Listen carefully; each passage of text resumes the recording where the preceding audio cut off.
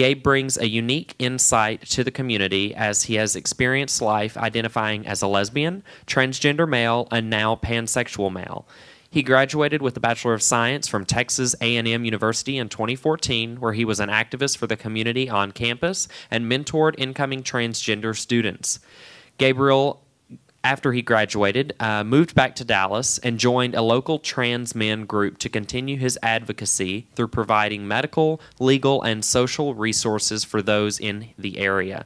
His career has led him to McKesson in 2017, where he is the co-chair for the LGBTQ Employee Resource Group. Outside of work, Gabriel is an avid outdoorsman and craftsman, and his hobbies include building log homes, woodworking, camping, hiking, and overlanding. His goal is to one day create an inclusive campground where members of the community can come and feel safe exploring the outdoors. Gabriel, everyone. Thank you. And last but not least, Thomas Massaquoi, who is our moderator for all of our panels and the co-creator for Humanity 101. Thomas is an author, acclaimed visual artist, and filmmaker. He comes with over 2 decades of experience of advocacy towards inclusivity, tolerance, education, and continued self-growth. I would just like to thank Thomas for all of the hard work he has put in over this last 22 months that we've put work into this and had panels. And I would also like to thank Brandy, who did an awesome article for us in the Dallas Voice. Those of you who may not have seen it, please feel free to go to their website and take a look at the article.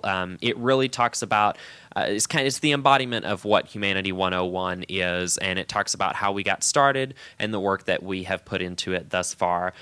Justin, actually, his company provided the water for the panelists, so thank you, Justin, for that.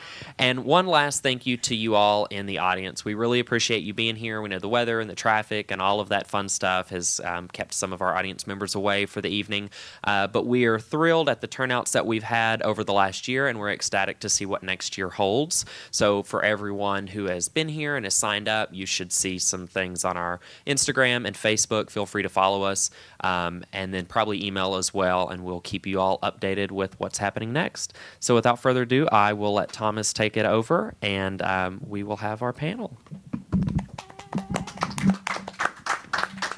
Thank you, Gage. So welcome to Humanity 101, guys. I know some of you have sat in as guests, and this is your first time coming into our world of discussion. So we're just going to start off, and you can kind of jump in, jump out, and respond how you want to. But we'd like to know first, discussing your origins, like your beginnings. Like, what were you like growing up? What was your path to finding your true self and your own individuality, and sort of, in many ways, being honest with yourself? Feel free to start off with anyone. Anyone? I guess I can start. Okay. So I grew up in a very conservative small town, the most conservative county in the 2004 and 2008 presidential election cycle. So about as far right as you go. So in Texas? In Texas. Okay. Yes, in Texas. I think we had like 4 registered Democrats in the whole county. Wow. So it was pretty conservative. So I feel like I'm the same person. I try to be the same person, just to reaffirm the fact that after you come out, you are that same person. Nothing's really changed about you, except for, some people know some more information about you. But yeah, I grew up like hunting, fishing, playing sports, all that stuff. And it was not super difficult because I obviously wasn't out at the time, but it was difficult to see other people who maybe couldn't hide their sexuality kind of grow up in the same environment and not really be able to help or, in any way stand up for them because you were afraid for yourself as well. But went to college, which was a great experience, Texas Tech, and super LGBT friendly. And I went to study abroad for a little while, and that's kind of where I found myself. So that's kind of my coming out origin story. Where'd you go? Spain. España. Yeah, which the very first day I actually saw like 2 15-year-olds holding hands, like as I got off the train. I was like, this is amazing. So it's great, yeah. Okay. I grew up in Corpus Christi, which is like the southern tip. Okay, gente, you know, it's the southern tip of Texas. It's very a very brown community, and you know, it's pretty close to the border. And in our culture, we don't necessarily talk about queerness. We don't talk about the LGBT community. But I knew from a very young age that I was a lesbian, or that I was gay, and I came out to myself when I was 16. I had my first kiss with a girl, and she actually ended up living in our house when I was growing up, but my parents didn't know that I was a lesbian. I'm an only child, and my dad is a psychotherapist, so my dad was the first generation to go to college. He's the first one to get a bachelor's, the first one to do anything. And so that was different for our family. And so I come from a different kind of mentality. All that to say that it's harder for me now as a 42-year-old out lesbian than it was back then, because my parents have just become born again. My dad is a minister in the evangelist faith, so he's like the brown Joel Osteen, basically. And so it's been an interesting transition for me, because I grew up very loved and open, and my dad was the one that taught me about feminism. He taught me about how, why would we as, gays choose to be gay? Like, we're born this way. Like, why would anybody choose this kind of hard lifestyle? And then to see that switch now as he's gotten older and I've gotten older, to where now when I asked for his hand and his blessing to marry my wife, he said no because of his faith. And so it's been interesting, because I feel like I've gone backwards with my family. But for me personally, I think my origins just keep, and I keep growing more and more with each passing. Does that make sense? Yeah, makes sense. Okay. Makes sense. We'll talk about that more a little bit later. Thanks, Thomas. So just like you guys, whenever I came out as a lesbian back when I was like 17 in high school, I mean, at that time, I was a little butch, and my mom was actually the one who asked me if I was a lesbian. She's like, "Oh, do you like girls?" And I was like, "Oh, yeah, no big deal." And she's like, "Oh, okay, just wondering." And then that was that. Like, my parents are very accepting people. And so after I came out to them, I didn't even know what transgender was, at the time. Even though I did grow up here locally, I still just, the information wasn't really out there for us. Like, we didn't have a gay straight alliance at school, no resources at that time. And it wasn't until I went to college that I learned about, what being transgender was. At the time, I thought I was genderqueer, because I was still, coming into terms with my identity. And I was like, well, maybe, I was like, being transgender is too expensive. Like, I can't afford the hormones. I can't afford the surgeries. Like, this, I just can't do it. So I'm going to come out as genderqueer, and, so I can still be masculine, but still look feminine, just trying to figure out my identity at the time. And then it was actually pretty funny. My sister was the first one to say, "Are you transgender?" And I was like, "You know what? Yeah, I am." And she was like, and she was the first person in my family to know, first outside anybody. And she's like, "I'd love you if you were an alien," and gave me a hug. And she was the first person I talked to about what name I wanted to go with, and so since then, even coming out to my parents as transgender, they're like, "Do you at a young age?" I was 18, 19. And so it wasn't too long after my lesbian experience, I was like, even hanging around with butch lesbians, they still felt like women, and I was like, I don't feel that way. I don't want to wear a dress, period. I don't want to talk about anything related to being a female. And so then whenever I came out to my parents at such a young age during that time, they asked me, do you have enough life experience to even make that decision for yourself? And, I was like, I do, because even when I was younger, when you dream, every time I would dream, I was a boy in my dreams, and then it wasn't even, I was 6 years old when I first felt different than the other guys, because I would always hang out with the boys. and we were all at a pool, and we were all swimming, and I was swimming in my soccer shorts. And they were like laughing. They're like, "Oh yeah, like you were flashing us the other day." So we're all like kids, and I was like, "What does that even mean?" You know, like nobody else is wearing a shirt. Like I'm not wearing a shirt. And then that was like the time when my parents were like, "It's probably time for you to start wearing a shirt, like when you go swimming." And I was like, "That just doesn't make sense." And so you know it when you're younger. You just don't know.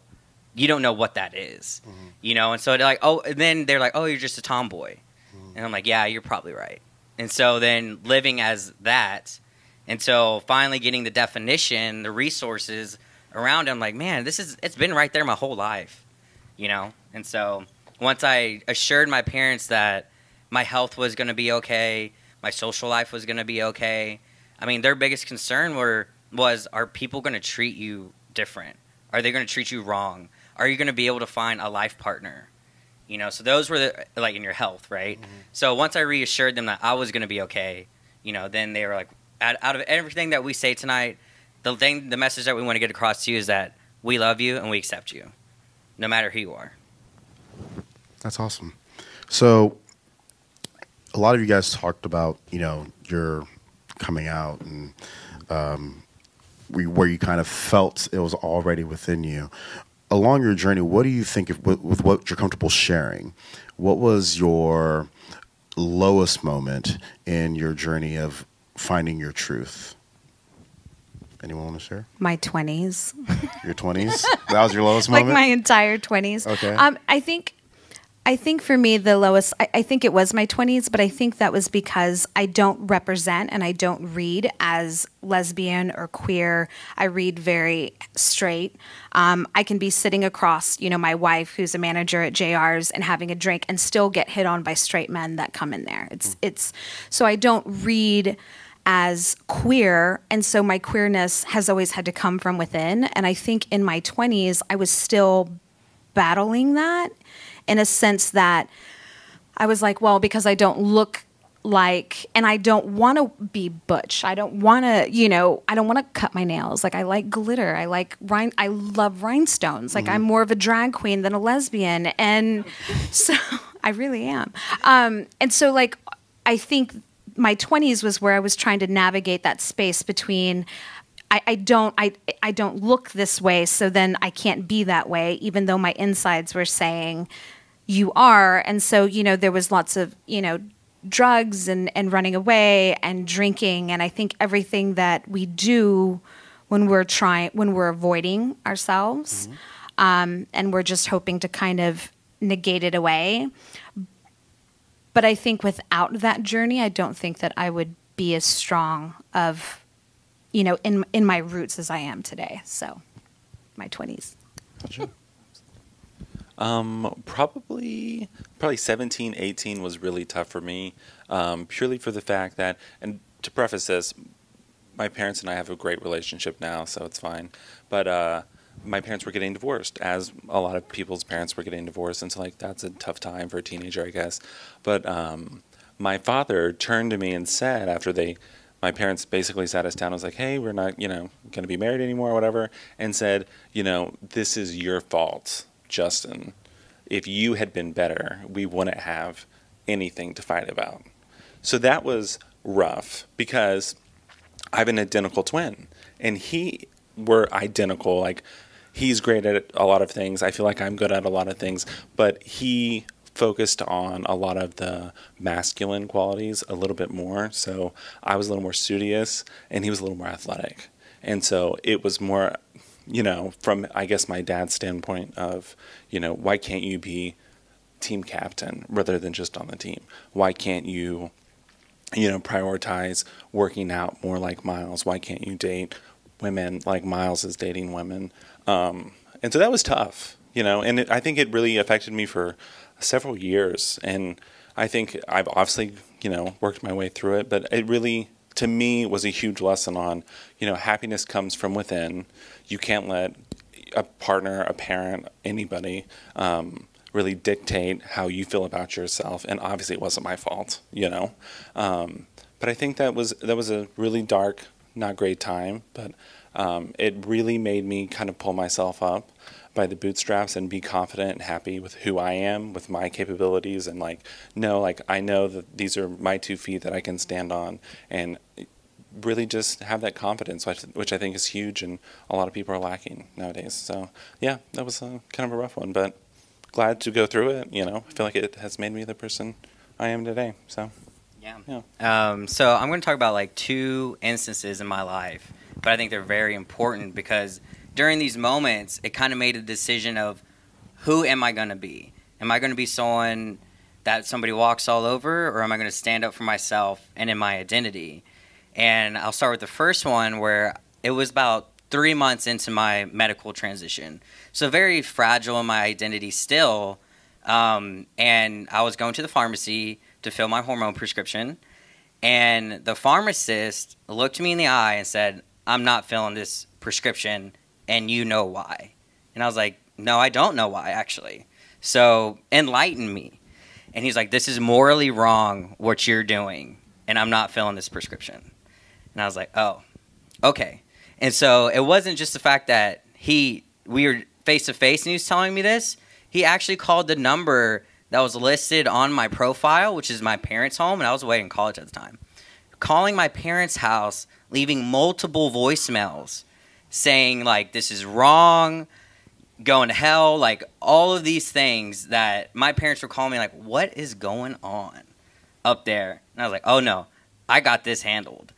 And so I went to the proper channels, filed an official complaint with them, and this moment, it wasn't like I wasn't necessarily doing this just for myself.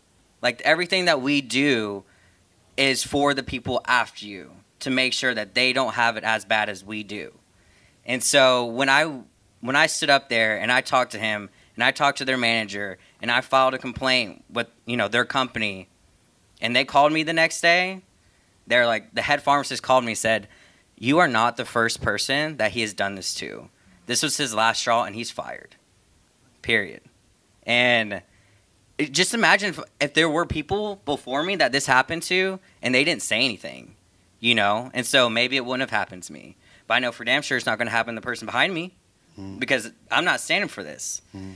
And the next time, I was still in college. So, because during college was like, a very different time, because you're having to come out all the time to people.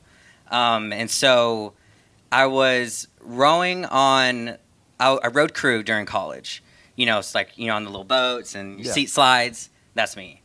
And so I rode crew. And after I started transitioning, I told my coach, "Hey, just so you know, I'm medically transitioning, going by this. These are my pronouns, XYZ. And he said, the only team that you're eligible to row for now is men's varsity. So I was like, oh, great. Like, he seems really accepting. I'm rowing men's varsity now. So we're in preseason. It's been months I've been training with the men's team. And so we're about a week out from our first regatta, which is like our race. And first week, he calls me aside. He's like, "Hey, so what's your anatomy like now?" And I was like, really thrown off, because first off, I'm a student. This is like a very inappropriate conversation to have with anybody, period. But like, I'm a student and you're a coach. And so I was like, this is not your business, first off. And so I take that information, I go talk to my close friends at the dean's office with the head of diversity, head of sports and athletics, and the dean himself, and told him what happened. And guess what? He's gone. So, like, I'm not, and they asked me, "You can row men's varsity. Do you want to row?" And I told them, it's not about me. It's about the kids that come here after me who want to row on this team. I don't want them to face somebody like that. I want them to be eligible to row. Like, I don't care about myself. It's about the other people. Always. And they're like, okay, well, done. They can row. No problem. He's gone. So they fired him.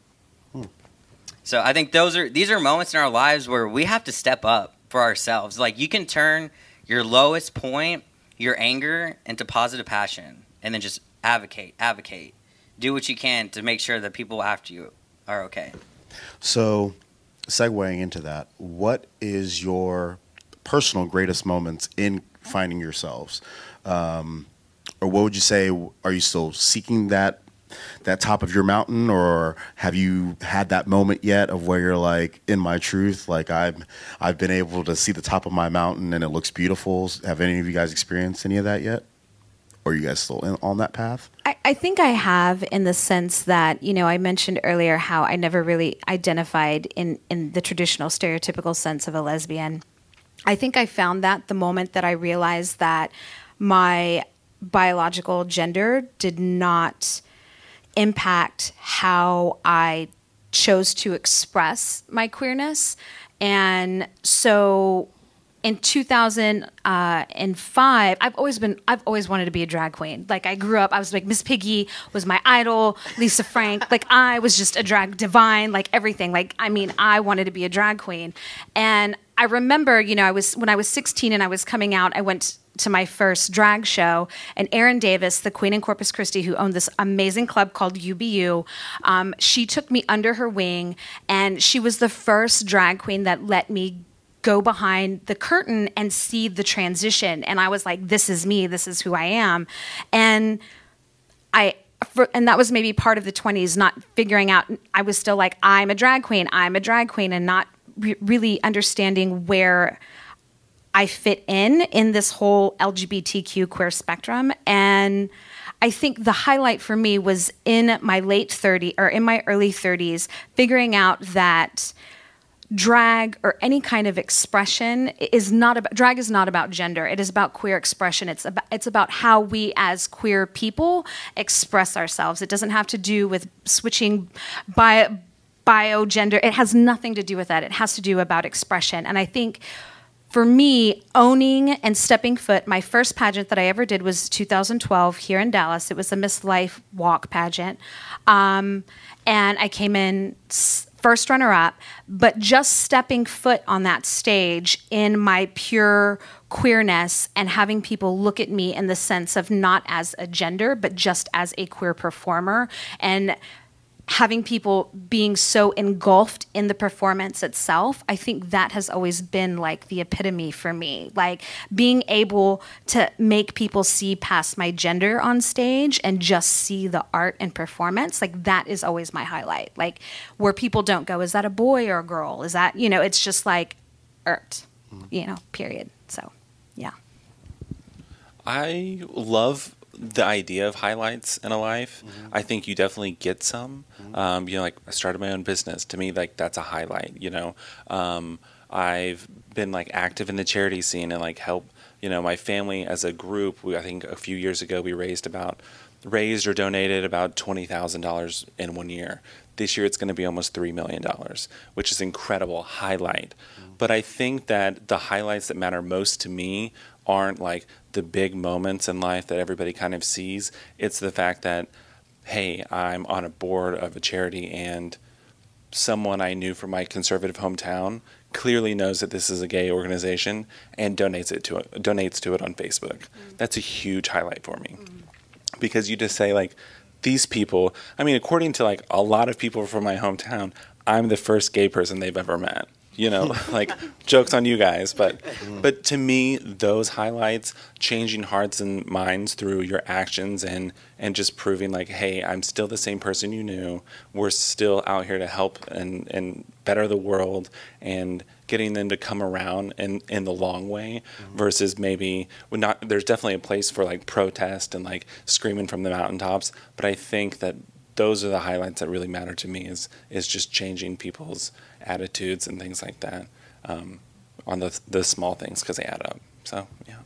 Yeah, I think that's a good call out too, because I wouldn't say I had necessarily a big moment. I think it's just from pure visibility on my end. The messages I get from people who are questioning, or they're just coming out, and they message me like, oh my gosh, like, thank you for being visible. Can you help me with this resource? Or, you know, I've been wanting to tell my parents, you know, can you help me? And my parents even did like a How to Come Out to Your Parents Trans 101 like YouTube video with me, you know? And so just the people who message me all the time that are young, or maybe they're old, you know, like I showed someone you know, just a new trans guy in his 40s just coming out how to tie a tie. You know, like that was a big deal for him to like go to another interview. And I think it's just those little things of like helping people, and they just have never even seen that resource before. You know, you'd be surprised how many times I'm like the first transgender person that anybody's ever met. You know, maybe someone in here I'm your first one. You're welcome. But So that being said, let's talk about subgroups, your individual subgroups. What are maybe 2 or 3 myths you'd like people, the other groups, you like to debunk myths that you normally hear people say, oh, well, your tribe is like this or your group is like this, and you're like, that's far from the truth. Anybody want to open that yeah, up? I guess Okay. I'll go. Because my community, we have like a million myths. You know, like there's just so much misinformation out there about transgender people in general. I think I'm just gonna, I'll just touch on a few. This concept between transitioned and transitioning. Like there's no end to a transition. It's not past tense. Whenever you start medically transitioning, you have to take it the rest of your life. You know, and so you can choose not to, but you know, you're supposed to be on your hormones the rest of your life once you take it. And so that like you're constantly changing as a person. You never truly end. And so that piece, and then you know, this concept between, oh well, when did you have the surgery? Like, what does that even mean? You know, because there are so many people in the community that choose not to have surgery. They choose not to go on hormones. Like, that is totally acceptable. Not everybody is the same way. And, you know, just to say the surgery, we're not all doing it. But isn't that kind of rude? It's so rude. That's like, It's really rude. Yeah, I've heard in many contexts, that's like the one question that That is one, and like, don't ask, like, my dead name. That's like, yeah. that's a big one. Okay. I'll say it, but, like, you know, if I know that it's not malicious, like, yeah, I'll talk to you about it. That's a big one. And then just the separation between gender identity and sexual orientation. That's a big You know, one too, let's just start baseline. You know, your gender identity is in your mind, your sexual orientation is in your heart. Yeah. You know, that's a good way to separate it. And so when you're asking people, well, what part of the community are you? You're like, well, I'm transgender, but it's not really the same. You know, like I'm not coming out to my parents as I'm liking someone who's similar to me. I'm telling them I'm about to change your whole world. Like, I'm not even your daughter anymore. Like, I'm your son. You don't have to tell your friends, oh, I had two daughters and a son. Now I have 2 sons and a daughter. You know, how starting that conversation with them, it's hard. Yeah. You know, so those are some things. Yeah, because we spoke with Dr. Matthew Chester about mental health our last lecture, and we were talking about the difference between all the other letters within the community of where the L, the G, and the B deals with more sexual orientation, whereas the T is dealing with more your identity of who you are. And when we're focusing on like a lot of the issues that are coming up within the community, you know, it's a different purview for people that are within your group too as well, because you're talking about, this is me, this is my idea. I'm talking about me as a person, like being recognized as a human being, whereas, you know, not saying that the other groups are discredited, it's just saying that a lot of the time, you know, they normally lump in the fact that being transgender is focused on your sexuality too. Right, and I mean, we're all fighting the good fight, Yeah. you know, and so we get lumped in Yeah. with the community so often because we're facing a lot of the same adversities. And, you know, one thing that I'll call out on that as well is, you know, there's this myth that, you know, say you're a straight man and you date a trans woman, that you're gay. Like, that's not true. You know, like, you're dating a woman, period. And it doesn't matter what happened before. And you know, that's how they identify. That's how, you know, he identifies as well. And you see so many cases where they're like, oh, you know, or, you know, me and my boyfriend, no one's coming up to him saying that he's straight. Do you think, like, I don't look like a girl? You know, like, I'm pretty sure no one would look at us and be like, oh, he's a straight man. And, you know, we're both heterosexual. I mean, we're heterosexual. We're not heterosexual. We're not heteronormative. If we were, you know, say he was a girl, we were dating, and, you know, I'm still boy, so that's hetero, sexual, where he could be trans, and I'm cisgender.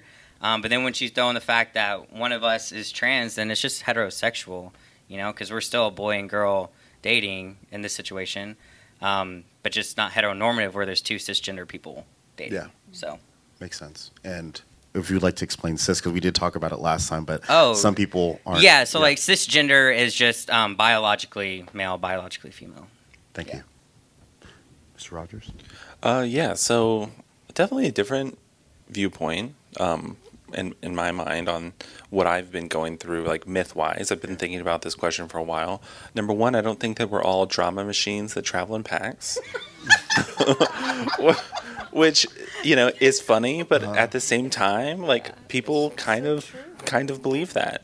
And I think it's important to dispel that because those people definitely exist, in every category of every human experience. But, like, I don't think that that's the vast majority of people's experience, I moved to Dallas not knowing anyone. Joined DIVA, the Dallas Intramural Volleyball Association. Great people. There's not a lot of drama, I think that, and, I think I'm seeing less and less of it, but I still think a lot of maybe straight people still like to categorize gay men like in sexual roles, like talk about inappropriate questions. A lot of the times you'll meet someone, it's really older people. I don't know why older people love to be like, oh, like, are you at the top and the bottom? Like, oh gosh, I'm like, okay, well, you're like my parents' friend. This is weird, That's a question that they shouldn't be asking. Right. That's also a no-fly zone for, right. Yes, okay. But for whatever reason, they feel like, they're comfortable asking that. So I think it's just myths about, you don't have to be in one role. And it's, if you're categorizing any group in, like 2 or 3, 4 categories of this, and this, you're wrong probably about the majority of them. So I think it's just about really showing people the full experience and diversity of like just the gay group. Yeah. So, yeah. I'm trying to think. I think one of the myths is that as a whole, and this is not, just exclusive to lesbians, is it's a lot more complex than the single letter, than the singularity of the letter represents.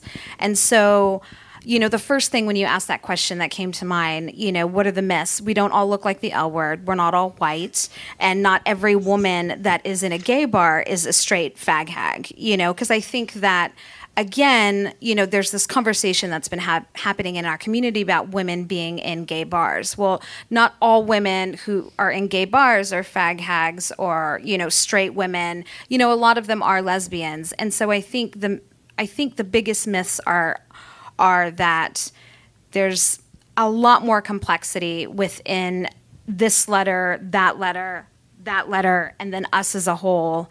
But then also it's much more diverse than I think mainstream media represents, or we've been represented as far as like lesbians, the L word. I know that's coming back and it's a little bit more all-inclusive. So it's queer as folk. Is it really? Yeah, I didn't know queer as folk. I love queer as folk more than I like the L word, which tells you a lot about how I identify.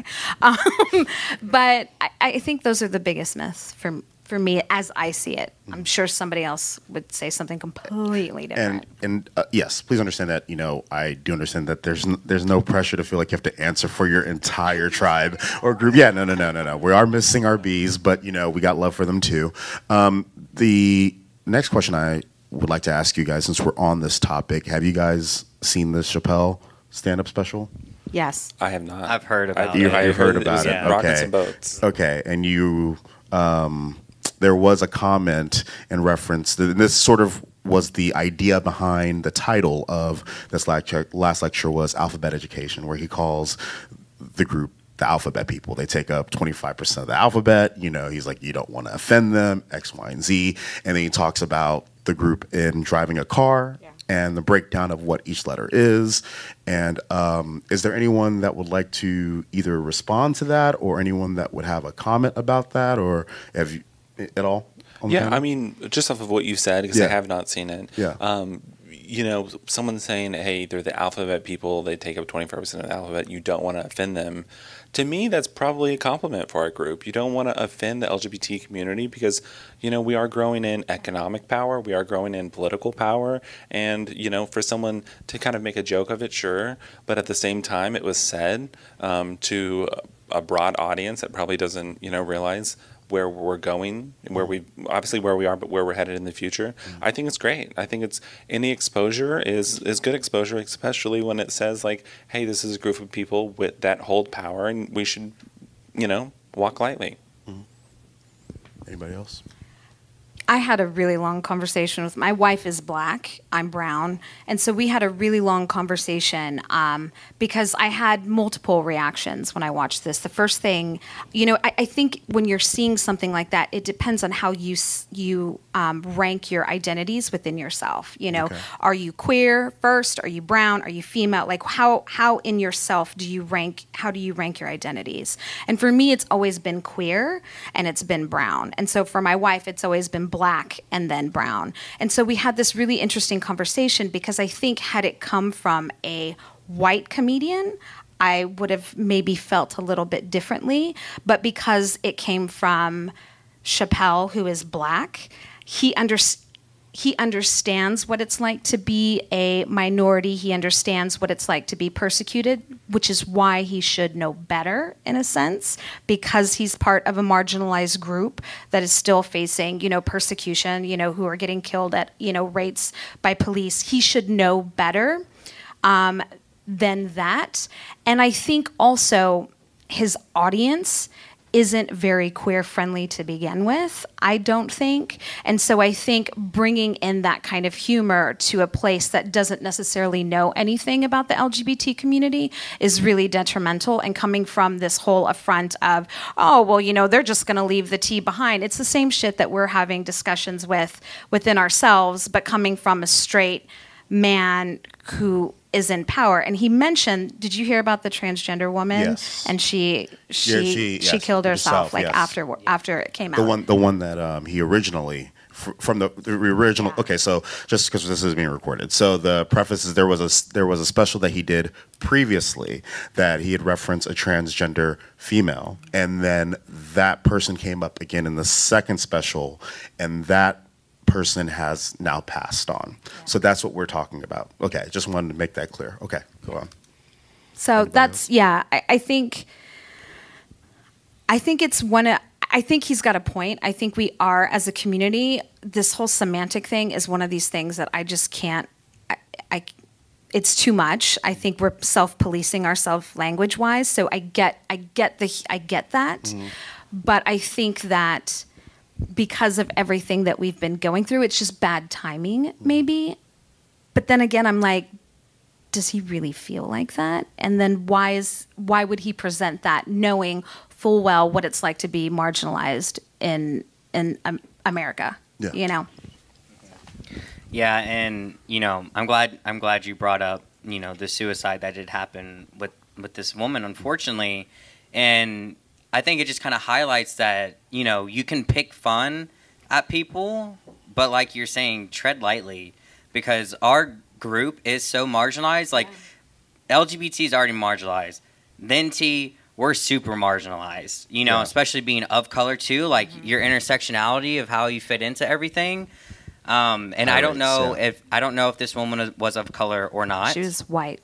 Okay. And regardless, you know, I think that with how society has just recently started to push more against the transgender community because we have been so much in the media, it's important not to add any more to the fire, any more fuel to the fire, because we're already struggling just to live as we are without walking out on the street and then someone pulling over and shooting you, mm-hmm. you know, because they know you're trans. Mm-hmm. So visibility is rough for us, and we have, a lot of us, unfortunately, like, we have the power to what you call pass in society where people don't know you're trans. Mm-hmm. You know, they see you every day. Like, I've had transphobic people tell me in my face, I would know someone who's trans if I saw them. I would know if a girl was peeing in the bathroom next to me. I'm like, dude, we've been in the bathroom a million times. You know, like, you don't know. And so I just think that we're already hurting. Yeah. So I just don't take the jokes lightly anymore. And then I wonder if, because, there was such pushback for his previous Netflix special that he did when he talked about, I can't remember what he said, but he said something about the LGBTQ T plus community again. And I wonder how much he did it this time around for shock value as well. I wonder if what was the intent. I would love to sit down and ask him what his intention behind it was, because was it shock value? Was it humor? What was the intention behind it? So. But I also think that is his job. He is a comedian, and obviously he stepped over the line this time. But I've seen him poke fun at every group. Yeah. So obviously this is a terrible situation that someone took their own life and things like that. But I think it also adds to the national dialogue on this and gives everybody like us on this stage an opportunity to speak out and educate other people about it. So there could be some good that comes out of it. I agree. It's a really complex issue because it's like it is humor. It's an art form that we are now policing again with semantics like we're policing ourselves. So it's a really complex issue that I think we could spend the entire night talking about. So I think everybody can go on and talk about it.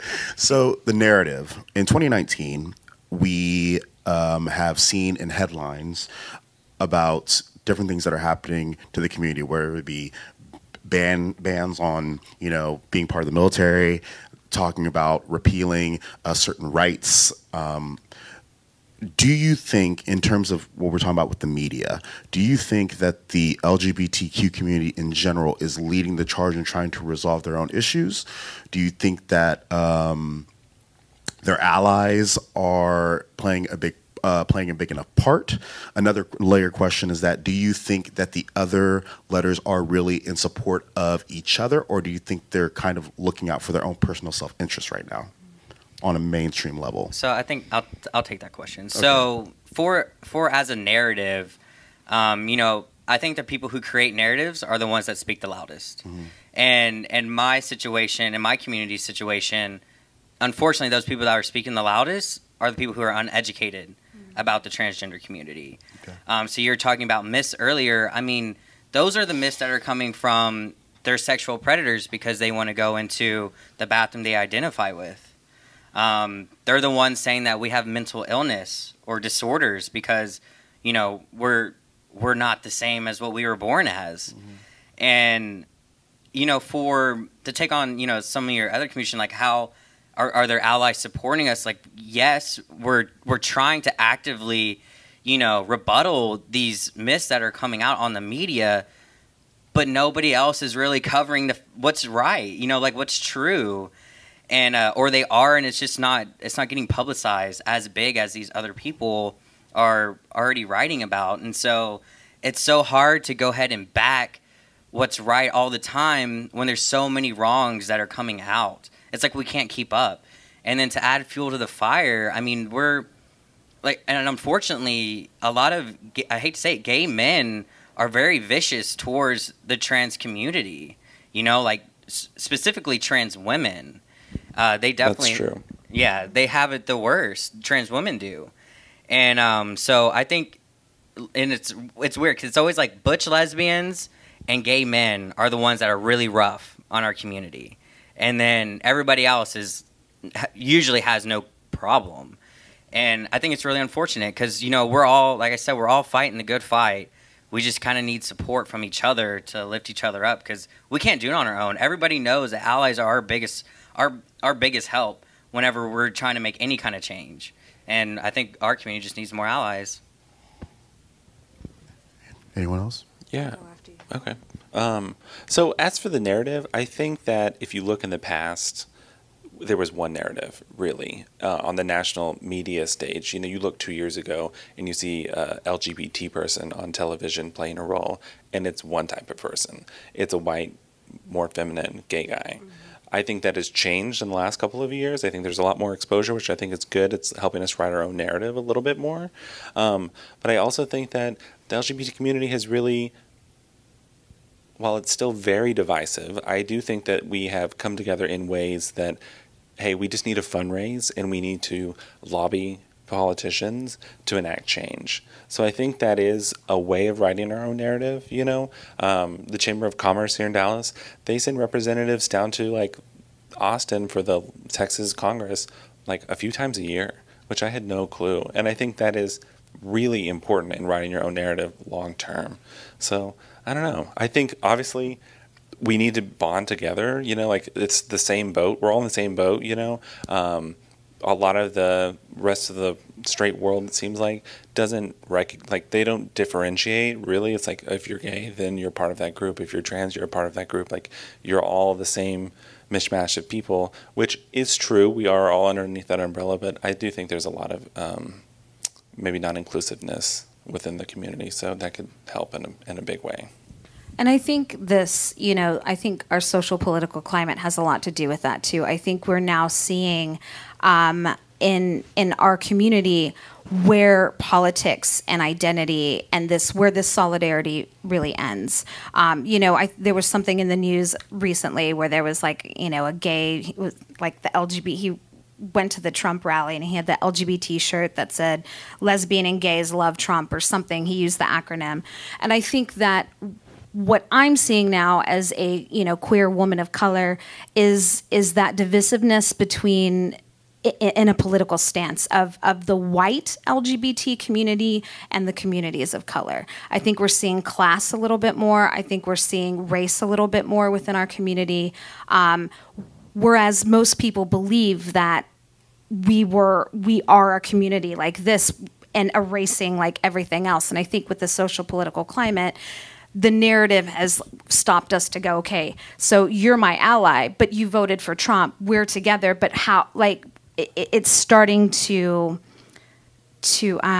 not disintegrate, but it's really starting to fragmentize our community in a sense of, okay, so where are you in this narrative of solidarity? Are you fully with us? Are you halfway? Like, what is it? I think it really does break up the myth of the LGBT community being like one single force. And, when you get millions of people under one umbrella, like, yeah, there are going to be people who vote conservative. Yeah. And that's okay. Like, it shouldn't be, this is your whole identity. You have to be with us. Do I think that that's always the best choice, voting, for the Conservative Party? Absolutely not. Like, we still have a lot of rights to win for everybody in our group. And for me personally, I think it's about saying like, hey, even if I, am fiscally conservative, human rights come first, and I'm educating people like that. But I think you're really hitting something on the head there in the sense that like, hey, how can we be a part of this group that's supposed to be so tight knit and you be so different and worried about other things? Because you are right, there is a lot. I feel like, especially, I don't know, in the last year or two, I've seen a lot of economic differences, and like, hey, if you attend this event, that's great, but you didn't get to go. So like, it's in group, out group on wealth, which is a huge issue. Because I think right now what you're seeing within the community is an issue of race and class. Yeah. And I think especially because everyone is from the region or lives in the region right now, the Dallas-Fort Worth region, a big thing that's been on an international level is how our transgender community of color has been violently attacked. Yeah. And sort of the response that the community here has sort of taken in that. I think with progress, what you have is that, the caveat of progress is that some people are able to walk through a door first, but then other people are left behind. And when you're able to get through that door, it's like you're kind of like, wait, I forgot that there's other people that are, still suffering.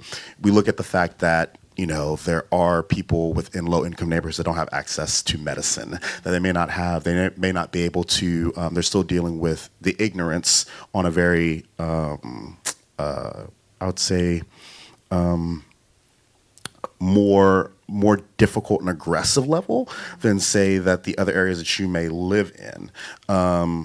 So that being said, what do you guys think, just from your own experiences, that can be accomplished right now, and we don't have to say all the entire world, but even say locally, that can be sort of like a needle that can be pushed towards trying to improve, I guess you could say, the culture as a whole right now? Because what we're dealing with right now, especially with how we're seeing with the internet and information and the political climate and just even the economy and everybody's incomes, is that we are seeing that we are more significantly being divided by your income, and even more significantly being divided by your race too as well.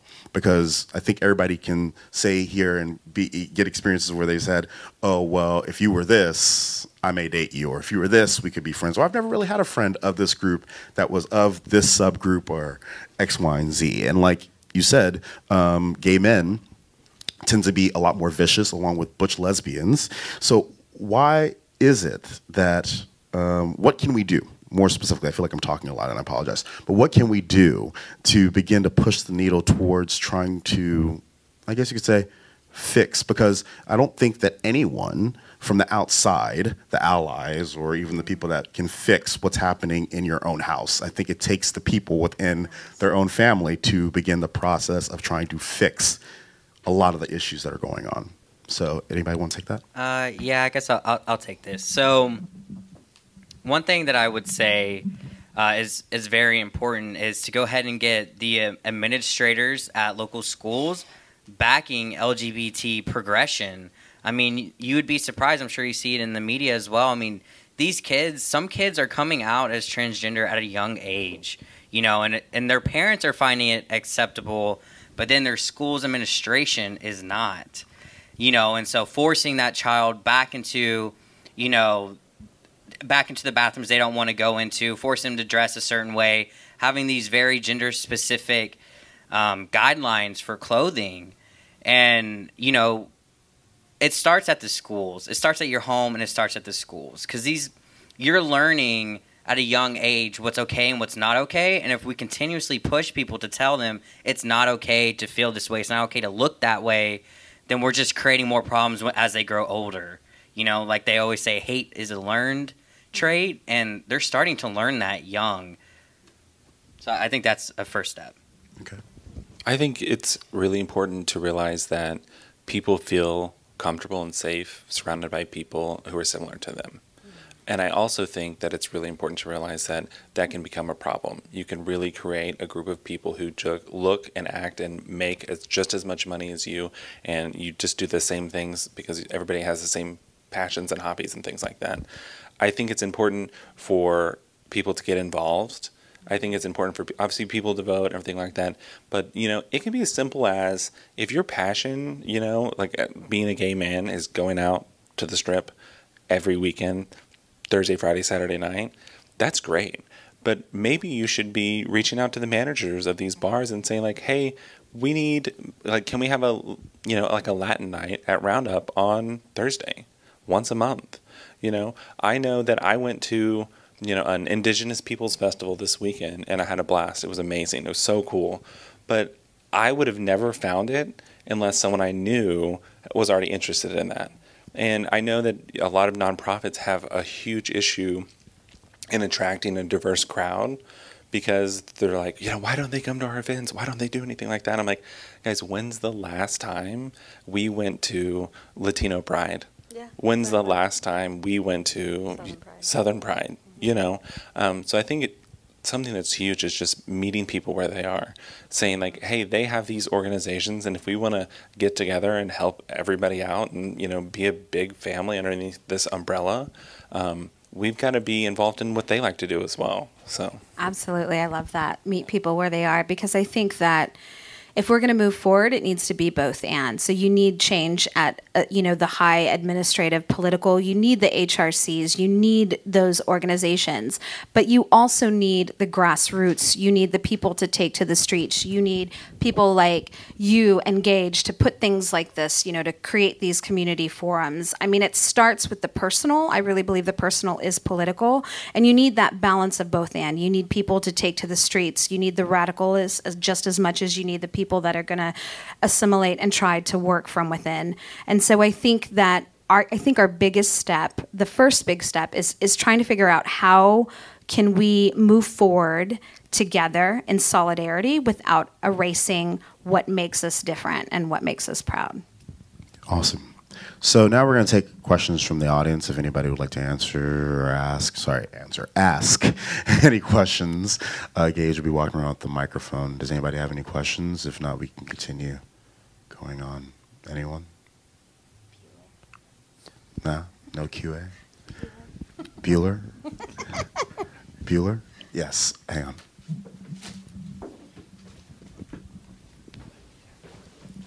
I always have one. So I was just curious, what's, I know you are talking about the myths that you wish people like to debunk, but what's something that you would want everyone to know about you, in particular about the community you're representing yourselves? And that's my question. That's a good one. That's a good one. Okay, I'll start. So we're there in your everyday life, and you sometimes, in my community specifically, sometimes you don't even know that we're standing right next to you. We're at your church. We're at your dinner table. We're at your place of work, and we're good people. You know, we have fought really hard to identify as the gender we're going with and to be that person.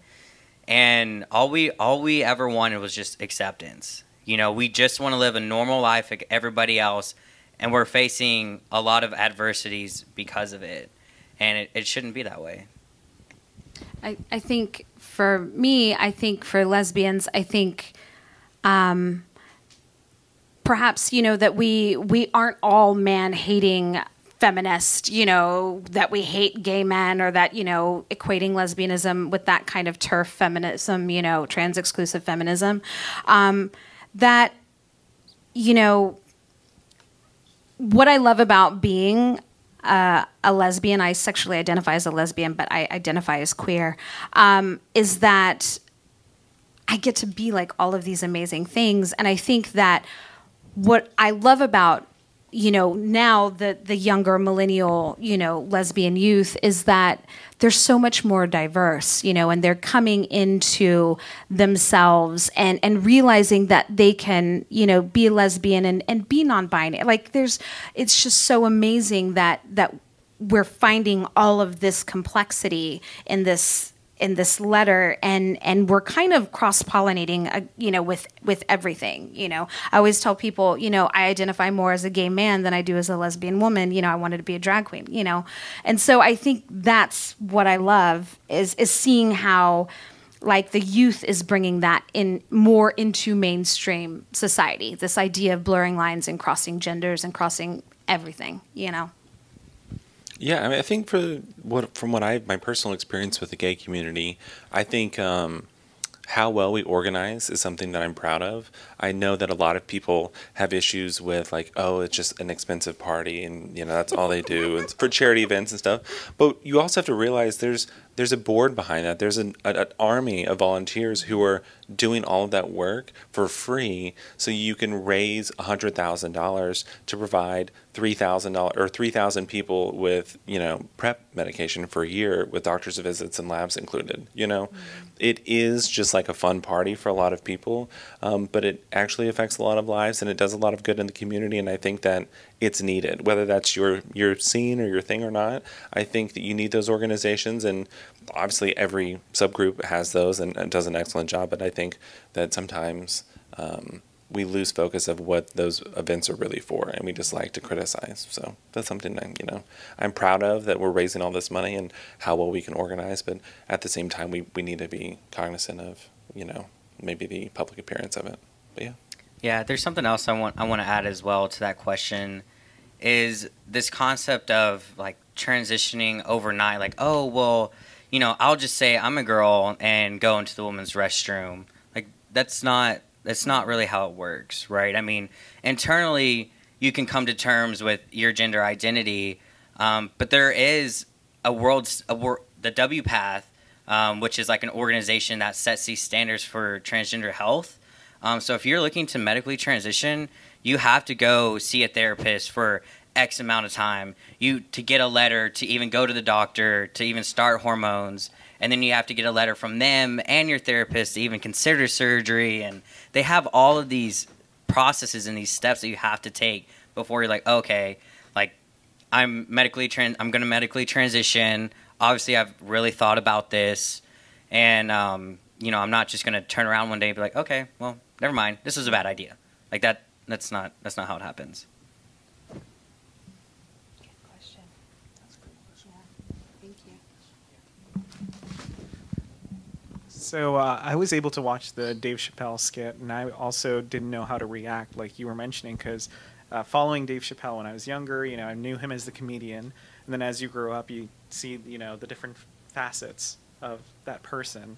And I thought the joke initially, you know, was bad that he said it was the alphabet people, but then when he continued to go on and describing it as, you know, the LGBTQ in a clown car, and then the T person being left out, there was some truth that rang with me, because I was like, you know, he wasn't completely wrong there. He does have LGBTQ friends, and that's what they did mention to him, was an inner conflict within the community. So for y'all, is there any other inner conflicts within the community that should be brought to light? I mean, I think it's important to realize that everybody up on this stage, everybody in this community is a human being. And we're not all going to agree on everything. And people have bad qualities. Nobody is 100% good. But I think it's about, once again, meeting people where they are and finding those common grounds. Because I hear it all the time. I'll be, you know, like a roundup or something, and you'll see a pack of women running through, having a great time. And then you just hear comment after comment after comment, like, oh, God, they have their own bars. Like, why are they here? Why are they here? Why are they here? When in reality, it should be like, the more the merrier. Yes, women, bring your friends, whether you're straight or gay or lesbian, lesbian, or bisexual, or transgender, all of them.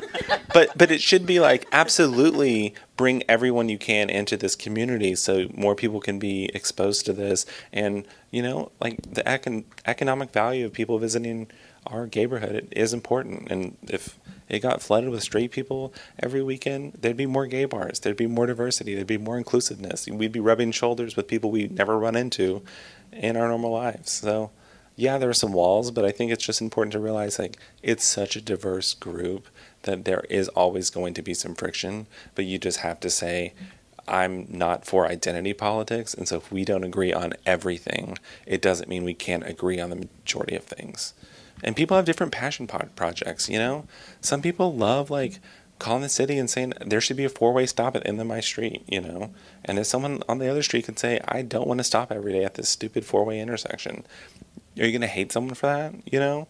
When you both say, like, you know, go Elizabeth Warren, let's erase student debt, are you going to hate that person? And I think that's really what it has come down to, is we're just looking for something different in another person, another human being, so that we can say, well, you're not like me. You're not my group. We don't agree. We're done. And I think when that just becomes the mainstream, it's pretty toxic. And I think, like you know, in the special, they talk about leaving the T behind. I think we've also, as a community, left other members of our letter out of it. I mean, the Roundup didn't get their first female, you know, bartender until 2017. I did an article. They had no women working there. Their first person of color started working there, I think, maybe at the beginning of that year. It was all white. So I think we need to bring those issues to light. I know my wife is the manager at JR's Bar and Grill. She's the first female manager ever, not to mention she's a black woman. So they have never had a female manager over at JR's Bar and Grill. And now she's the first black. She's worked there for 22 years. Like, she's been there forever. And so I think that, you know, I was with you. Like, I saw that, you know, yes, we leave the T behind, but we've also left the B, we've left the L, we left the G, we left the black L, you know, the intersex L. Like, we've left all bits and pieces behind at some point. And I think that we as a community need to acknowledge that we haven't done a good enough job being as inclusive as people think we are.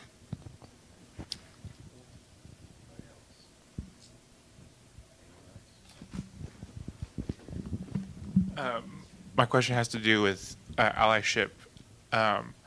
with the transgender people, and obviously we all have heard about the younger case and all the misinformation, and a lot of the talking points that are being spread have been by a Federalist article by Walt Hare, who previously lived as a transgender woman but since has transitioned. As members that are not transgender in the community, where do you see yourself as being actually an ally to our trans siblings and combating all that misinformation that's coming within from a former member of the community, but it's being spread around by other members of our own community? So I just want to like clarify. Yeah, what's the story? Clarify too. Oh, okay, so he's talking about a story. I think it was a divorce. Two parents were going through a divorce, and the dad didn't want the daughter to transition, male to female daughter, and she's 7 years old. And during the case, they came basically like I think there were some Texas politicians that spoke out against this case and granted them joint custody again when that's not what they were wanting originally, because the father has been toxic to the child. And but since the daughter was transitioning, they found that it was illegitimate for the mother to take the child full custody, so they want joint custody. And I do want to say on this detransition topic that's less than the 1% of the transgender community actually comes back and says, I don't want to transition anymore. And unfortunately, those kinds of stories about someone who is detransitioning, those are the ones that are spread the most. Like, oh, these people are just confused. They don't know what they're doing. They're damaging their lives, you know. But I just want to say on that note, I was listening to something the other day when they were talking about someone who's wanting to transition, and then you can have a peer that's like, that's a bad idea, you shouldn't do it. And then while they do transition, all you're doing to that person is saying, oh, you're a freak, you're mentally ill, all these negative connotations, and then you force them to go back to detransition, and you're like, see, I told you, you would never want that. Well, you attacked me the whole time, and to make me feel like I shouldn't do this because I'm so fragile, you know? And but I just wanted to say that piece. But on the case of the girl, I mean, at a child that age, they're not medically transitioning. They don't even have hormones at 7, you know, like enough to like go through puberty or anything. And so when they're transitioning as a child, it's basically just you're changing your clothes and your name and your pronoun. The child still has the option to do whatever they please. So it's not like they're forcing hormones down this child's throat. So I do have a question pertaining to that. I have heard that the sooner you transition, the smoother the process, in the sense of like before puberty really hits. That's true. So I think that probably would affect the court case, right? Mm-hmm. Since there's some science to back that, or is that just still in its infancy? Science to back what? That the earlier you transition, the better. Right, because basically you don't have all of your natal, hormones going through to back change all of that progress, basically, to go on with your new hormones. So it is better. So it is harder for especially like older people who are transitioning to start transitioning because the effects are less harsh. And I think your question also had to do something with like allyship and how to support. And I think that for those of us who are obviously we are all here. We are all privileged. I mean, we are privileged to be here. We all sit in our own kind of ranking of privilege. But I think that whatever power and privilege that we do hold, I think it's our job as a community and to be allies to each other to amplify each other's voices. So for instance, I know for a fact that Black trans women, their voices are low on the totem pole. I also know that Two-Spirited Native people's voices are also low on the totem totem pole. So my job as somebody who has access to media, that has access to the Dallas Voice and can write for these places, my job and my responsibility as an ally to myself and my gente is to help amplify those voices, is to bring those people into the Dallas Voice, to, interview them, to show that, bring them into a space where they are recognized for what they're doing and using my platform to lift them up. So that is how I feel I am a good ally, or I hope that I'm a good ally to my community, because I help amplify the voices of the most quiet.